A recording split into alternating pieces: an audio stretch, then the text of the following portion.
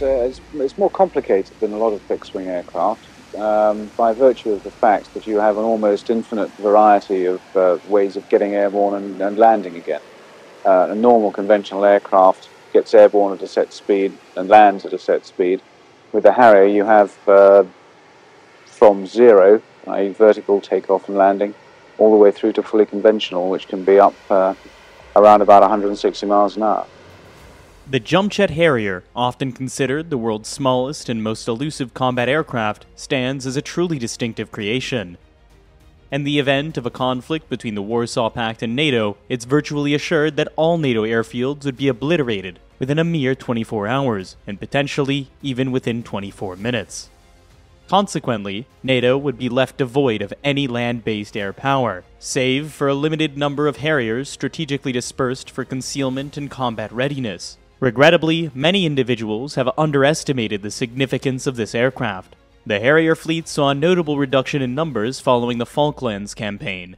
In that conflict, Harrier and the Sea Harriers executed fighter and attack missions under conditions that would have rendered any other fast jet inoperable. It has been nearly 7 decades since the Harrier's precursor, the Hawker, first touched down. Over this time, the Harrier family has undergone remarkable advancements, and its story was far from complete. Around 1954, the press humorously dubbed this particular invention the flying bedstead, often seen as a jest. However, the underlying concept of vertical takeoff using jet engine thrust hinted at a potential for high-speed aircraft to function without traditional airfields. In essence, they were engineered for survivability in times of war. By 1955, 2 short SC-1s were built in Belfast, each fitted with 5 RB-108 turbojets. 4 were arranged amidst ships, pointing down to provide lift. The 5th one was in the tail to provide thrust in the normal way. The SC-1 was the first research aircraft, flat rising, not tail swing, to use the principle of separate lift engines. In theory, these could be shut down for flying around on the wings, and you use this for propulsion. This did not contribute to lift in VTOL. You lit up 4 lift engines in the case of this SC-1 aircraft, and having fired them up and decelerated, you landed on the thrust in these engines. With Chief Test Pilot Tom Brooks Smith in the cockpit, the throttles of the 4 lift jets were opened up. The SC-1 had the ability to ascend vertically from the ground and then maintain hover using compressed air jets located at the wingtips, nose, and tail. By increasing the engine throttle at the tail, the SC-1 could be propelled forward. As the speed picked up, the wings generated more lift, eventually allowing 4 lift jets to be shut down, a phase known as accelerating transition. Upon completing the flight, a deceleration transition was necessary to return engine-supported hovering flight, followed by a vertical landing. This era marked the prominence of VTOL, which stands for vertical takeoff and landing.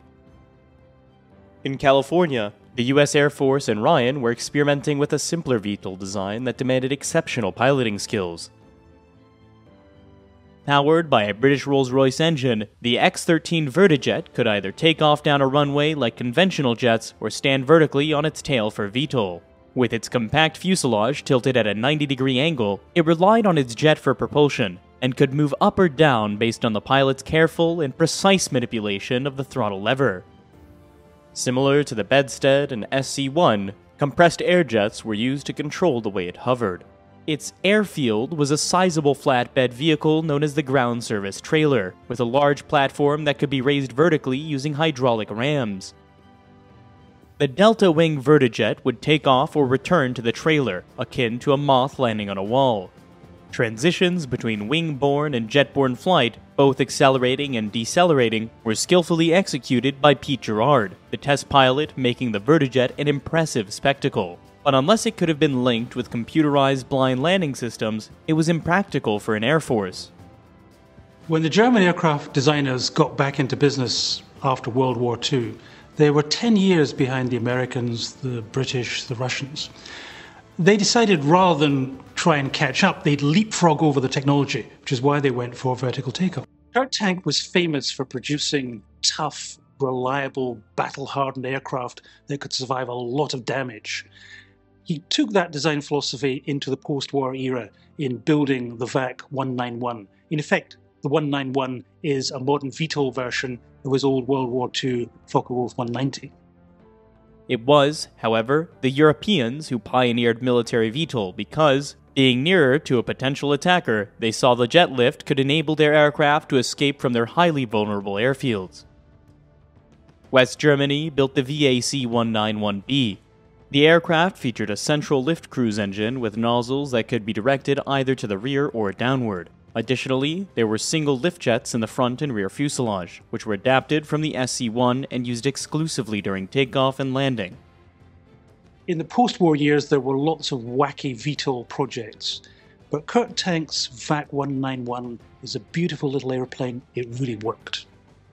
Willie Messerschmitt was a fighter pro. He knew that burdening a fighter with useless lift engines would be a complete waste of time. But Messerschmitt was good at thinking out the box. He had a solution. To speed up the development process, Messerschmitt used the fuselage of the American F-104 Starfighter that he was already building for the Luftwaffe. In effect, his VTOL VJ-101 is actually a vertical takeoff starfighter. A distinct German prototype was the VJ-101, equipped with 6 Rolls-Royce turbojets. 2 of them were positioned vertically in the fuselage solely for VTOL operations, while the other 4 were mounted in pods on the wingtips. These pods could pivot to direct the jets downward during VTOL or rearward for supersonic flight. Another early jet lift aircraft was constructed by Dassault in France. Based on the Mirage 3 supersonic fighter, the Balzac had an enlarged fuselage housing 8 RB-108 lift engines. However, none of these remarkable aircraft projects led to significant developments. In contrast, a simpler type of VTOL jet aircraft, featuring only a single engine and minimal cockpit instrumentation, gradually transformed tactical air warfare. It not only enabled power to be deployed from virtually any location, but also made it possible to win wars that might have been otherwise impossible to fight.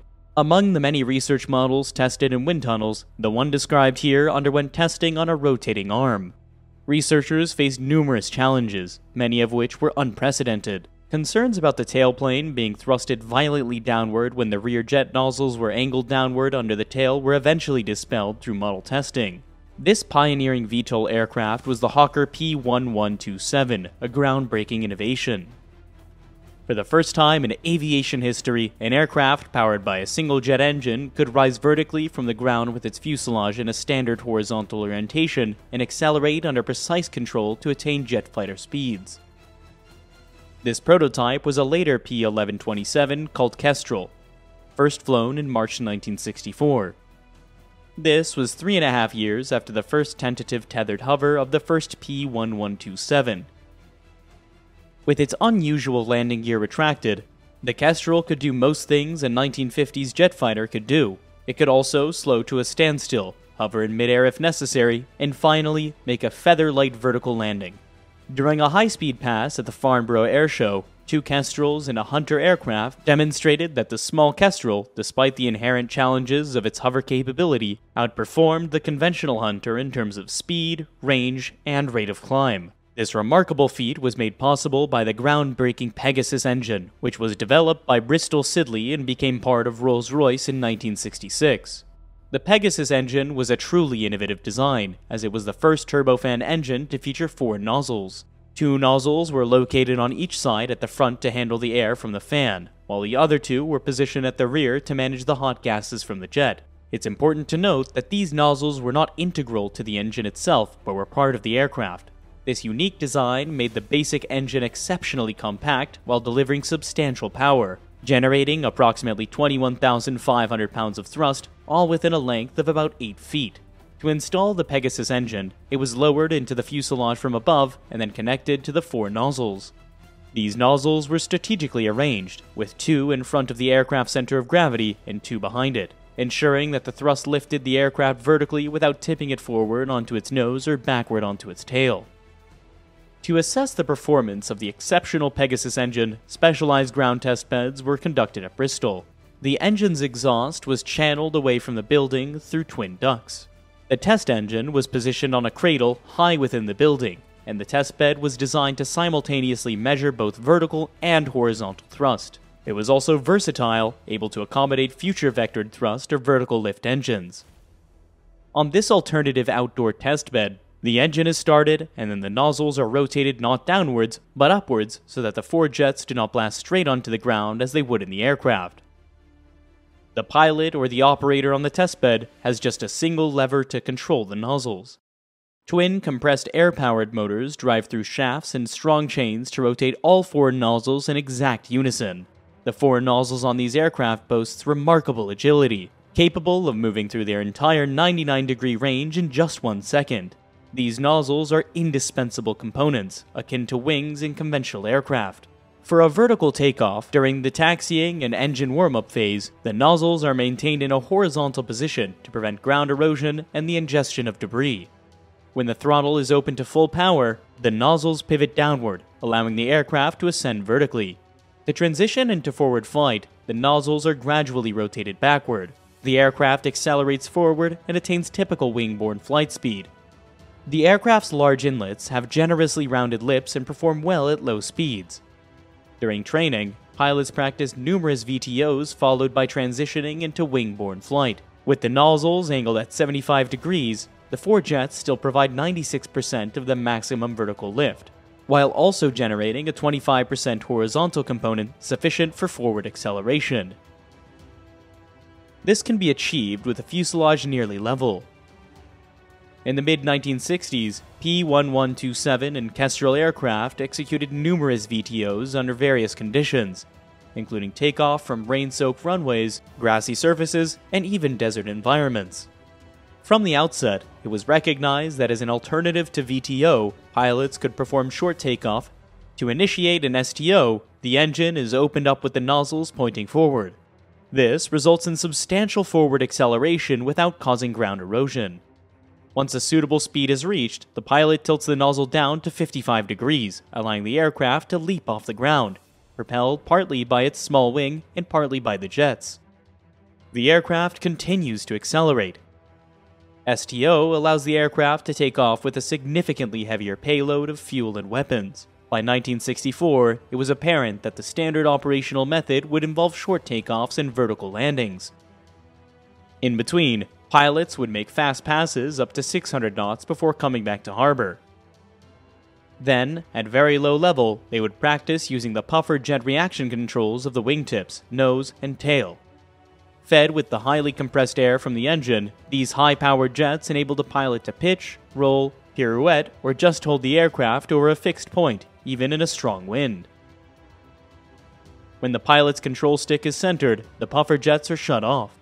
Of course, as one of the key advantages of VTOL or STOVL is that the aircraft can fly from any spot of reasonably level ground. A lot of the early trials involved rough strips, though the main development flying was done from Hawker's airfield at Dunsfold. One of the early problems was directional stability in hovering flight, because the huge airflow into the engine inlets overcame the natural weather cock stability. Pilots could often be seen making 360-degree turns exploring the handling. The early P-1127s required constant attention and posed a new and unique challenge. We'd done some flying on helicopters.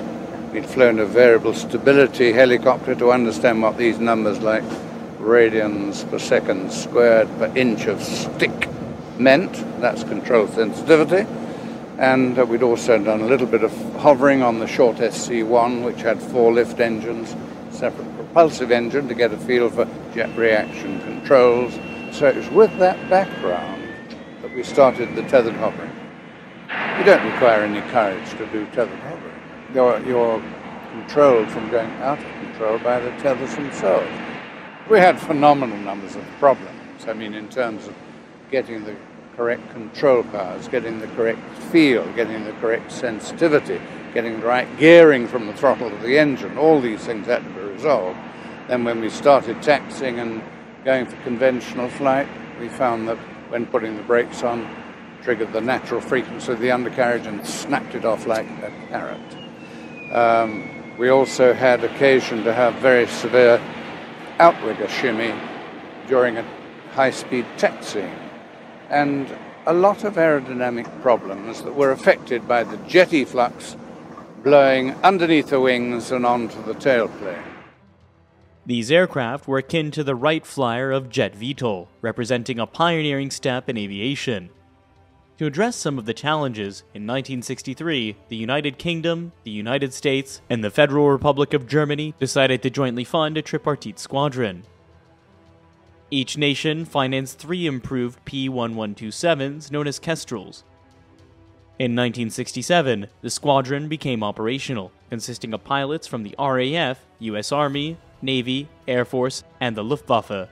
It marked the first time in history that combat pilots had to be fully trained on both fast jets and helicopters. Even so, this training did not fully prepare them for the complexities of operating transonic jet-lift aircraft that could conceal themselves in wooded areas and take off from locations accessible to a jeep traveling at 40 miles an hour.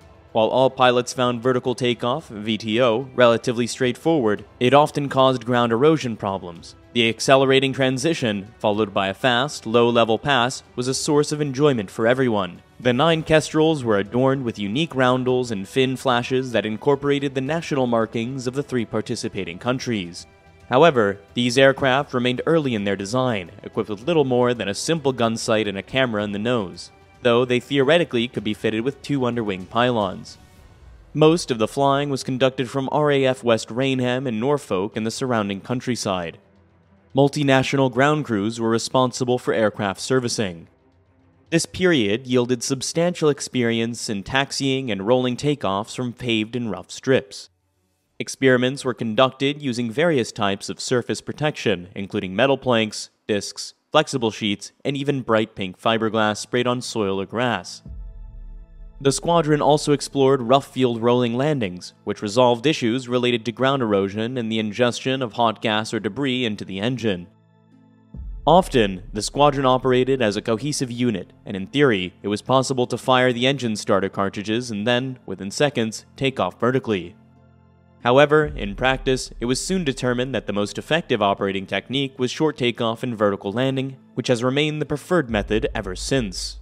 After 9 months of operation, 938 sorties had been flown, and it appeared that there was little more to learn with these rudimentary machines. 6 of the Kestrels were sent to the USA, where they were designated as XV-6A. They flew sporadically from Edwards, Patuxent River, and Fort Campbell.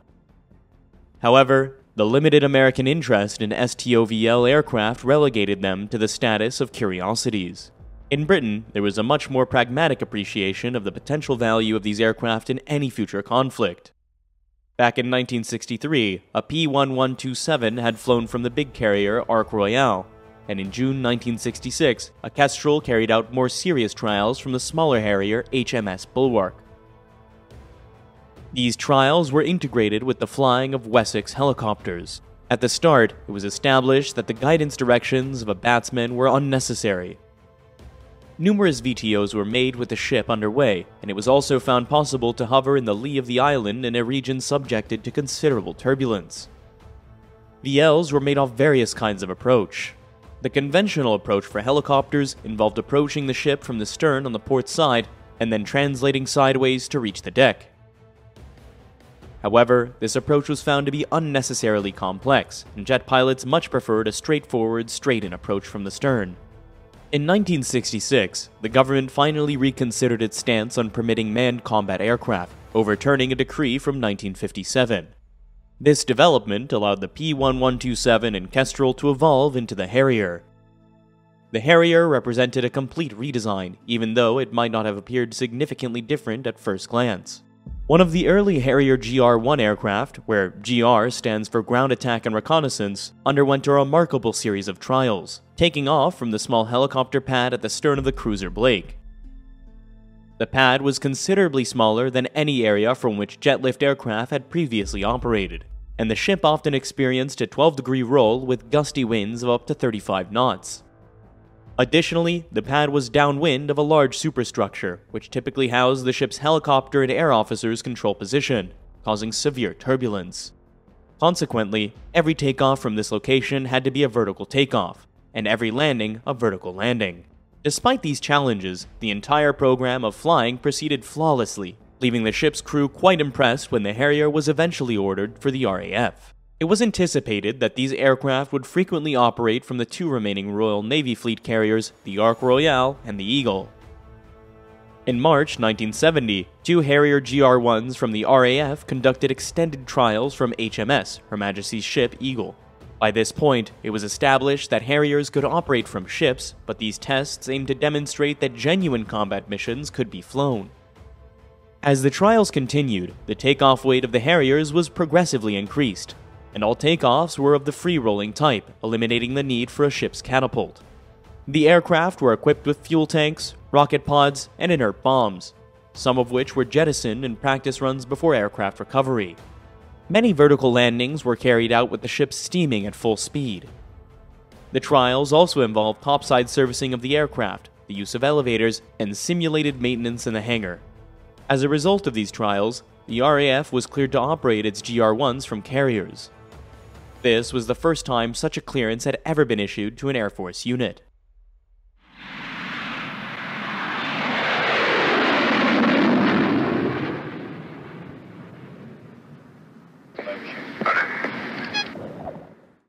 In the following year, 1971, No. 1 Squadron took its Harriers aboard Ark Royal. None of the RAF pilots had ever flown from a ship before. In contrast to the other jet-lift aircraft, the entire Harrier family shares one distinctive feature in the cockpit, a nozzle selector lever. The cockpit itself is relatively simple, featuring a single curved box with two levers. One lever serves as the throttle, while the other is the nozzle lever, which is telescopic, spring-loaded, and controls the angle of the nozzles. The pilot can typically operate the nozzle lever without needing to glance down. To accelerate forward, the pilot pushes the nozzle selector lever forward along with the throttle. For short takeoffs, a predetermined speed is set, and the lever is moved to a preset stop, usually around 50 or 55 degrees. For vertical takeoff, or hover, the lever is pulled back to a vertical position at a fixed stop. When braking in air combat or for deceleration before landing, the lever is lifted over the VTO stop into the braking sector, with most pilots going straight to maximum braking. While the pilot can adjust the nozzle angle during air-to-air refueling, they typically rely on the throttle and air brake for such maneuvers. From the early days of service in 1969, RAF Harrier GR1 squadrons practiced refueling from Victor K-1A tankers. Little did anyone suspect how critical this practice would become 13 years later, allowing Harriers to fly extended distances of 4,500 miles and go directly into battle. In 1961, Hawker Aircraft was instructed to create a two-seater trainer for the P-1127. Although this project was initially cancelled, a two-seat Harrier was requested in 1965 and subsequently developed. The first Harrier T4 took flight in April 1969. This variant was significantly longer than the single-seater and featured a larger tail, yet it retained full combat capabilities. The introduction of the Harrier T4 debunked the notion that only experienced frontline pilots could operate Harriers. Given the nature of jet-lift aircraft, it was considered unwise to bring them anywhere near an airfield during wartime, as it would invite destruction. Instead, Harriers were often deployed to remote locations, particularly wooded areas. Appropriately, the first Harrier squadron was the RAF's No. 1, which lived up to its motto, "First in everything." They quickly explored dispersed operations from wooded areas, employing various weapons. However, in March 1970, the squadron traveled to RAF Akrotiri in Cyprus for an armament practice camp. They conducted numerous sorties using live ordnance, including cluster bomb dispensers, rockets, and 30mm cannons, all of which were employed effectively. Despite its small size, the Harrier was discovered to be highly potent and boasted unexpected assets such as agility and relative invisibility. By 1971, Harriers were in service with the 1st Squadron of the U.S. Marine Corps, designated AV-8A. These aircraft were even simpler than their RAF counterparts, but were equipped with the AIM-9 Sidewinder air-to-air missile. This enabled the AV-8A to fly rapid reaction air defense missions, though of course only under day visual conditions. During tests, an AV-8A formated behind the USAF KC-135 in order to fly through a dense spray of water. This test, similar to the one carried out in England with an RAF Harrier, was to check proper operation of the engine and airframe in heavy rain or severe icing conditions. Like other Harriers, the Marine Corps AV-8A can have a bolt-on in-flight refueling probe. This enables the aircraft to make for long ferrying flights, refueled by such tankers as the KC-130, KA-6D, or A-4 with a body pack. The AV-8As also routinely operated from ships such as the U.S. Navy assault vessel Raleigh. The Marine AV-8As also operated from the much bigger Tarawa class of amphibious warfare transports. Unlike all other fast jets, the Harriers do not need a larger deck. One Harrier, assembled from parts freely donated by the suppliers and with appropriate registration VTOL, is the British Aerospace Demonstrator. One of the users of the AV-8A is Spain's naval aviation. Their aircraft are called the VA-1 Matadors, the trainer being the VAE-1. The Matadors equipped Squadron 008, based at Rota, Spain, also operates from Spain's two carriers. A notable feature of the Matador is the large ratio antenna mounted atop the fuselage, which facilitates communication between the pilots and surface vessels and helicopters. At that time, Spain's Matador fleet consisted of 11 single-seat Matadors and a pair of two-seat trainer versions. Following the cancellation of the Hawker P-1154 jet-lift aircraft, a supersonic counterpart to the Harrier, the Royal Navy found itself without fixed-wing air power except for the massive Phantom FG-1, which required a lengthy takeoff run and cannot operate at sea except from large carriers. However, the British government cancelled these large carriers in 1966, suggesting that seagoing air power should be the responsibility of the RAF alone. This decision left the Royal Navy devoid of fixed-wing fighters or ground attack aircraft of its own. The Harrier's ability to operate from small decks sparked a novel concept of seagoing air power. The outcome of this concept was the Sea Harrier, which featured a new front end with a multi-mode radar, an updated cockpit, and other enhancements. It was designated as FRS-1, signifying its roles in fighter reconnaissance and strike missions. The Sea Harrier, also known as the Sea Harrier, was considered one of the world's most versatile combat aircraft for its time. It can operate without the need for a conventional airfield or aircraft carrier, but its performance is enhanced by the addition of a ski jump launching ramp. Ski jump ramps were initially tested on shore, on an airfield, and they can curve upwards at angles of up to 12 degrees. These ramps improve safety during takeoff and enable an additional 2,500 pounds of warload to be carried for the same short run. Alternatively, the takeoff run can be reduced by 60% while maintaining a fixed weight. Trials involving two-seater and Sea Harriers began in 1977. Doug Taylor came along and he said, what we want is a ski jump, this curved ramp on the front. If we put a curved ramp there, such that the exit angle from that ramp, no matter how bow down the ship is still upwards. You're going away from the water, isn't that what every pilot's trying to do? And I mean, it's such a simple idea. It was August 1977 when we had the first trial ski jump built for us at the Royal Aircraft Establishment at Bedford. It produced not only this better performance in terms of the weight you could lift in rough water, and it was rough down at the Falklands at times, but it also provided more safety for the pilot. The use of ski jump ramps wasn't initially considered during the design of the Royal Navy's 3 Invincible-class vessels. However, HMS Ark Royal was later fitted with a ski jump ramp set to the optimum angle, while her sister ships, Invincible and Illustrious, had their ramps set at a 7-degree angle. Sea Harriers are capable of carrying 5,000 pounds of weapons on 5 stations. The FRS-1's combat weaponry includes Sidewinder missiles and 2 30mm cannons. Fully loaded Sea Harriers are launched without the need for a catapult and are recovered without arrestor wires.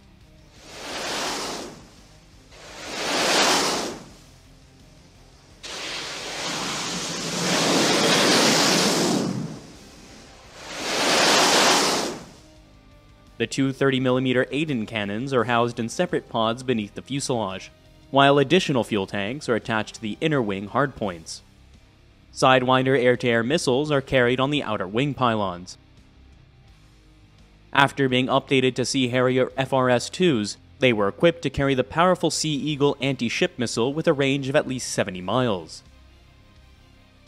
The Sea Eagle is propelled by a small turbojet engine and features an active radar in its nose, enabling it to locate and target ships in any weather condition while skimming the waves at near the speed of sound.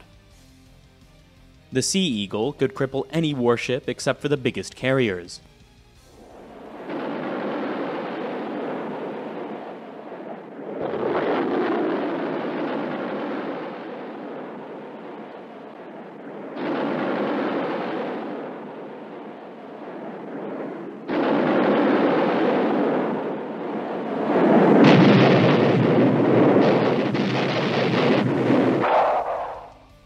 Another Sea Harrier weapon is the 2-inch rocket, smaller than that fired by the RAF, but salvo in larger numbers, 36 from each launcher. These high-velocity rockets were also fired from RAF Harriers GR3s during the Falklands campaign and were found highly effective. Rippling away 72 of them gave several seconds of virtually continuous firepower with high accuracy. Sea Harriers frequently practice firing 2-inch rockets against toad splash targets. Sea Harriers also frequently practice the simulated or real Sidewinder firings. At that time, short-medium-range air-to-air Sidewinders could knock down targets up to 8 miles away. Sea Harriers are capable of performing toss bombing or horizontal laydown bombing. They are also equipped with the BL-755 cluster bomber dispenser, which was effectively used during the Falklands campaign by both Sea Harriers and RAF Harriers. In 1988, the first upgraded Sea Harrier FRS-2s were introduced, featuring a larger and more powerful Blue Vixen radar, which replaced the earlier Blue Fox radar. This radar had full lockdown and shoot-down capability, and was compatible with the new American AIM-120 AMRAAM missile. The FRS-2 also featured a longer rear fuselage and underwent substantial internal revisions to enhance mission effectiveness, particularly in adverse weather conditions or against hostile countermeasures. Despite these upgrades, the FRS-2 retained the same compact size as the FRS-1, making it one of the smallest combat aircraft in the modern world at that time.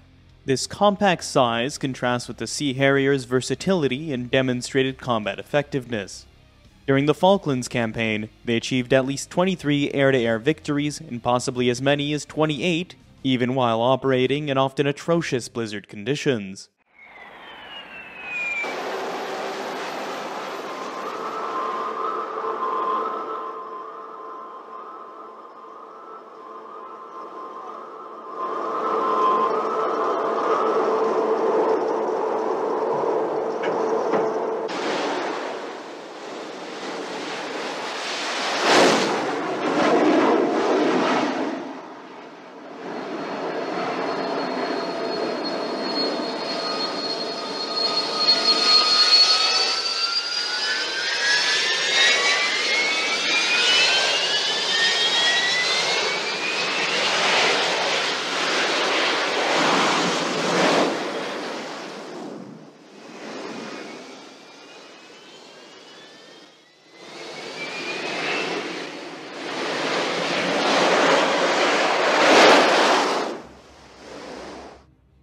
India was the first overseas customer for the Sea Harrier, placing both orders for single-seat Mark 51s and two-seat Mark 60s. Indian Navy squadrons operate from the carriers Vikrant and Virat.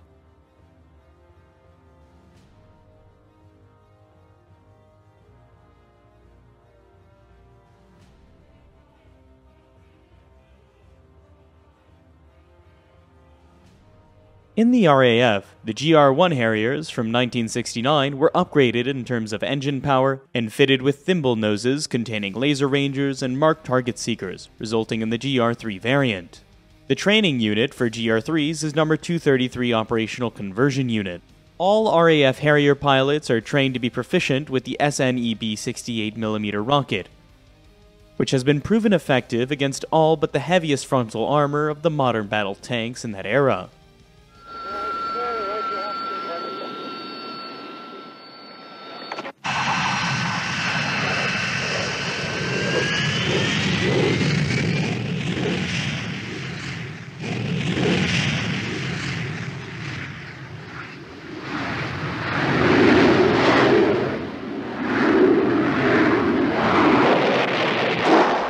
On the Rangers, GR-3 pilots consistently achieve good results with these unguided weapons, thanks to the inertial platform Laser Ranger weapon aiming computer and heads-up display.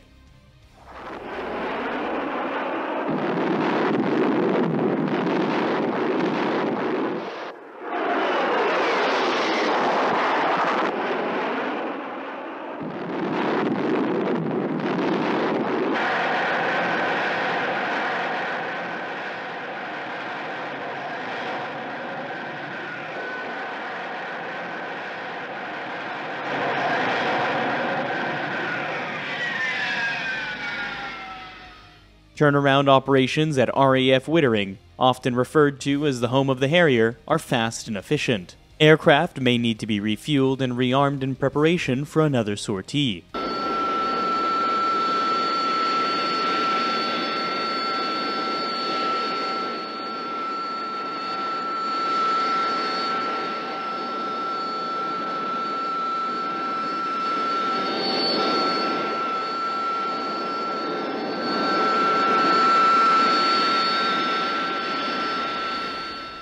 The SNEB rockets are fired through the aerodynamic cowling on the front of the pods and must be replaced after each mission. Actual practice with live weapons is considered irreplaceable. In April 1982, the Argentine invasion of the Falklands led to the British government's rapid organization of Operation Corporate to recover the islands. The new light carrier, Invincible, and the much larger Hermes sailed from Portsmouth with all available Sea Harriers. These aircraft engaged in battles with a much larger number of enemy aircraft, including Skyhawks, Mirages, Daggers, and others. The Sea Harrier roundels were repainted as the low-visibility B-type, without any white areas.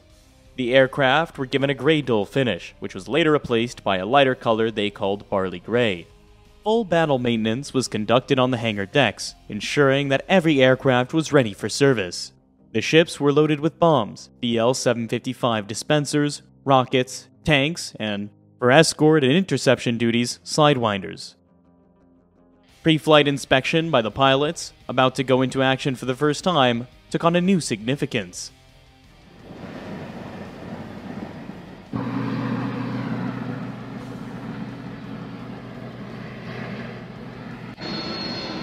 Okay, calling stone clear on Sea Harrier 2-3, after it, flying to ATC run. Flying to close up Sea Harrier 2-3.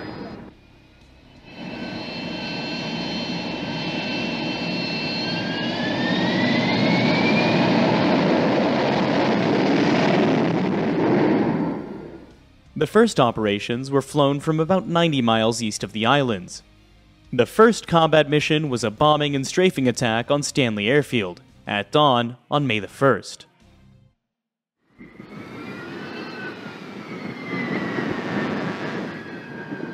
Intenso.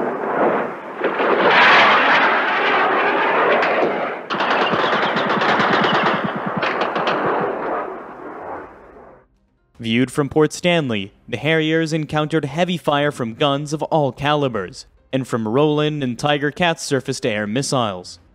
The target's airfield across the bay received several hits. Estaría en llamas en este momento. Otro avión más.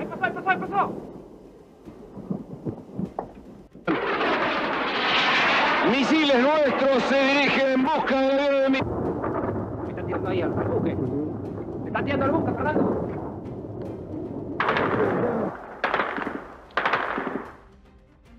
During the Falklands campaign, the first operation involved 28 Sea Harriers flying 2,197 sorties, with all Sea Harriers returning safely to the carrier. Each aircraft had to make a challenging landing, often in virtually zero visibility. Only one Sea Harrier took hit from a small caliber shell in its fin, and it was back in the air the next day. A night attack by a lone RAF Vulcan bomber resulted in one bomb hitting the runway, rendering it unusable for a large number of Argentine jets. Subsequent Sea Harrier strikes placed the occupying Argentine forces on the defensive, causing both physical and moral damage. The RAF later joined the conflict with the GR-3s, and a few decades later are equipping squadrons with the second-generation Harrier II, known as the GR-5. Further upgrades with night and all-weather equipment will result in the GR-7. The GR-5 features a long-span wing made of carbon fiber, holding 1.5 times as much fuel as earlier Harriers and providing 11 weapon stations, including 4 under each wing. The GR-5 is shown carrying BL-755 cluster bomblet dispensers, but is still well below its weight limit of 9,200 pounds. All weapon trials for the GR-5 were highly successful, offering pilots a completely new experience. There are two types of Harrier wing that have flown and have gone into service. One, a 200 square foot area metal wing, and the other a 230 square foot plastic wing. This wing was made by McDonnell Douglas, and it represents the very latest in technology in terms of strong structures and light structures. If you think of the way they make Formula One motor cars these days, you know, these carbon fibre, graphite epoxy resins are used all the time for their strength instead of metals. Firstly, and very obviously, the plastic wing has got these much larger flaps, and they help you lift off the much greater bomb load that the larger wing can carry. The bomb load, you see, isn't just a case of weight, it's the number of munitions you've got. And so this wing here has got 4 pylons on each wing. So it's 8 wing-borne pylons, as well as the 3 on the fuselage. Whereas the Harrier 1 wing has only got 2 pylons per wing. And so you've got only a total of 4 pylons on your wings on the Harrier 1. They also asked us to make the airplane so as it would fly from narrower roads. Well, the wheels that are on the wingtip, you know, they're over 20 feet apart. And you can hardly wander along a road with your main wheels on the road and your little kiddie wheels in the ditch, can you? You know, you don't mind having your outriggers on the road and your wing tips over the ditch. That's all right. So we move the outriggers in. Just as simple as that. The Harrier II program originated with the AV-8B prototype flown in November 1978. It introduced a new high-lift wing and numerous changes based on a deeper understanding of jet STOVL gained during 10 years of Harrier combat duty. British Aerospace became a minor participant, and control of the program shifted to the United States due to the British government's decision to not collaborate. The program also led to the creation of a new trainer version, the TAV-8B, featuring deeply stepped tandem cockpits. A production TAV-8B visited England in 1988, though normally they're seen only at Cherry Point, North Carolina. The new trainer, with deeply stepped with tandem cockpits, has the same mean, purposeful look as the single-seat Harrier IIs. The cockpit is totally new compared to the 1960s vintage Harriers. The RAF versions have thicker canopy moldings due to bird strikes at full throttle at low altitudes over the UK and Germany. One of the later developed features on the Harrier II is the longer front engine nozzle design for increased thrust. The outrigger landing gears are positioned halfway to the wingtips instead of at the tips, providing extra pylons for sidewinders in the RAF GR5s. The view from the AV-8B and TAV-8B is excellent, with a bulged-out canopy and frameless windscreen. U.S. Marine Corps aircraft use stencil ejection seats, while RAF GR5s are equipped with Martin Baker Mark 12 seats. The TAV-8B has a longer vertical tail and can carry most of the weapons carried by the single-seaters. The AV-8Bs entered Marine Corps service in October 1983, over 5 years ahead of regular squadron service by the GR5.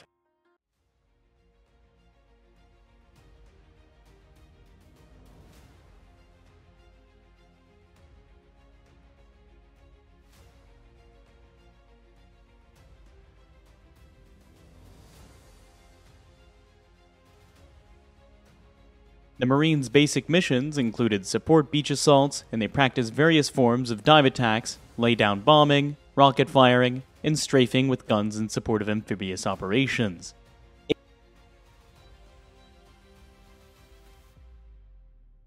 To conduct operations inland, AV-8Bs utilize hides on land, preferably in wooded areas. North Carolina, where much of the training was centered, offered numerous suitable locations. The smaller track between the outer gears made it easier to taxi on narrow paths, and operations weighing up to the maximum of 31,000 pounds have been flown from dirt roads. In this case, a paved highway is used to minimize flying debris and dust. Rolling vertical landings allow the aircraft to move ahead of any debris that might be ingested by the engine during a completely vertical landing. Meanwhile, Sea Harriers of the Royal Navy's No. 899 Squadron in Britain often practice and refine their display routines. 20 years after it entered in service, and nearly 30 years after the first hover of the P1127, the Harrier was still a surefire showstopper, which usually generated spontaneous applause.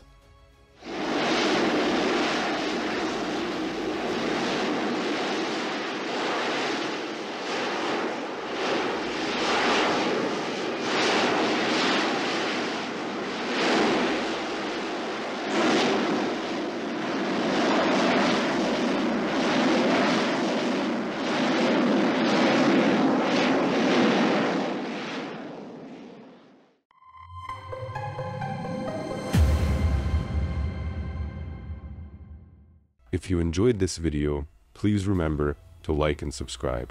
And as always, thank you for watching.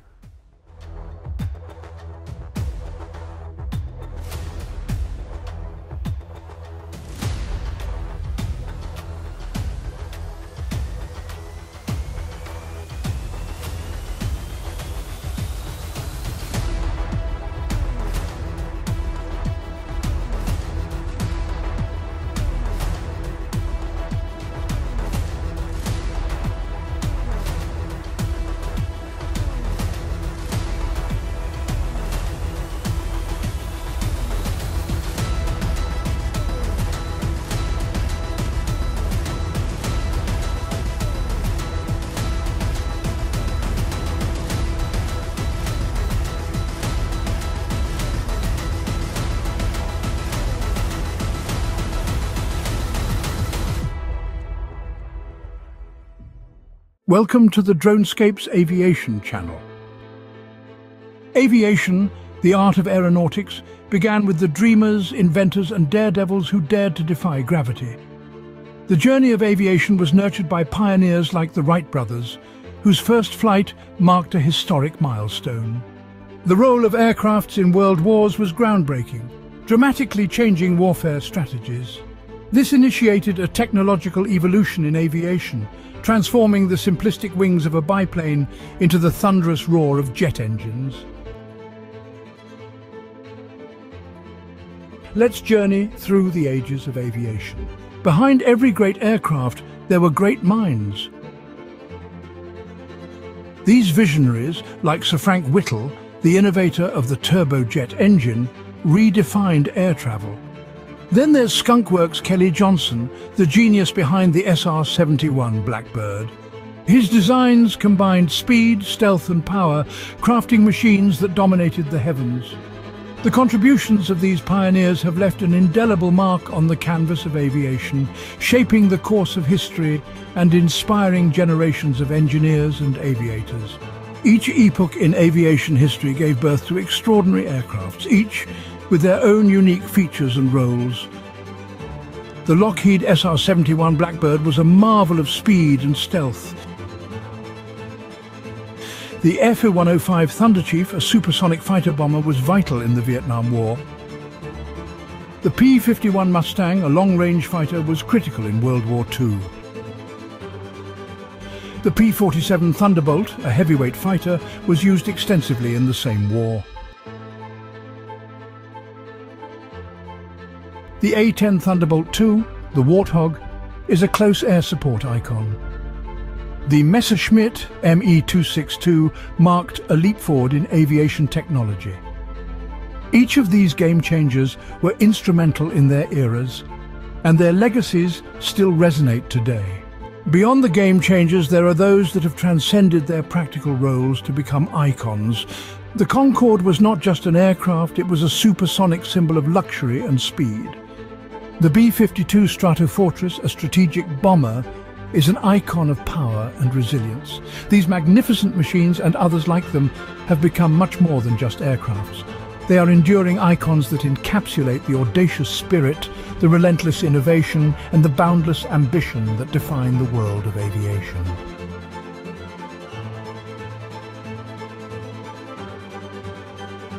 For more amazing aerial footage, and to join us in this incredible journey, check out the Dronescapes YouTube channel.